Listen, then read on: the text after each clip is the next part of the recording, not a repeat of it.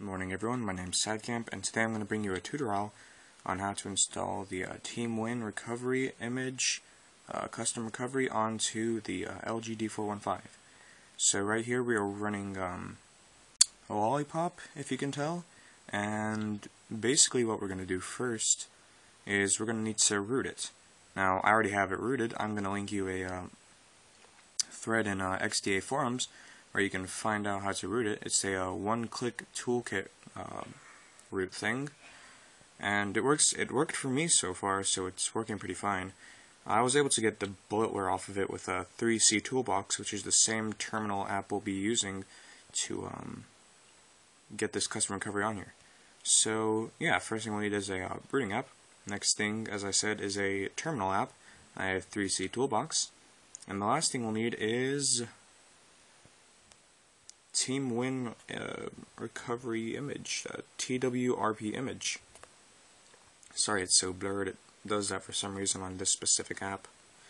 But anyway, let's get right to it. So I don't have it currently installed on here, and a quick side note before we actually get right to it. I was told that you have to have your bootloader unlocked to actually do this.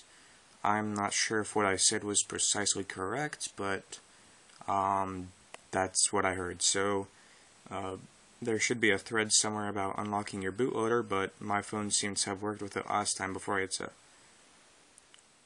install something else on it to get it to actually work. But basically, we're going to go to terminal right here.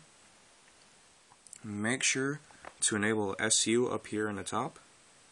That's history. There we go. We got a check there. And we're going to input this command. It's blurred once again. I'm going to paste it in the description, and we are going to run it. So let's see what happens here. There we go. It said it went in and out. Oh dear. I hope that was the right thing we were supposed to do. Okay. Oh yeah, that's the right thing, I hope. Let's go and type in reboot. Recovery. Come on. Dear Lord. Alright, here we go.